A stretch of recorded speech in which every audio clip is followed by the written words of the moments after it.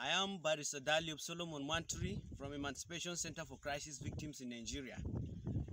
Last night of 16 July 2021, as we can see, Fulani headsmen came and mowed down a very large farm. Not only this one, two large farms that were at the point of being earthen by the farmers in Show, community of Barkin-Ladi local government area of Plateau State.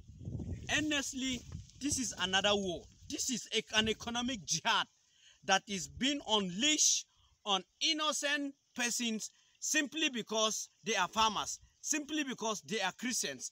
It calls for not just local attention, but international action should be taken so that these people whose means of livelihood has been crippled could have a hope of recovering out of this menace, out of this hunger that has been visited on them by the Fulani headsmen.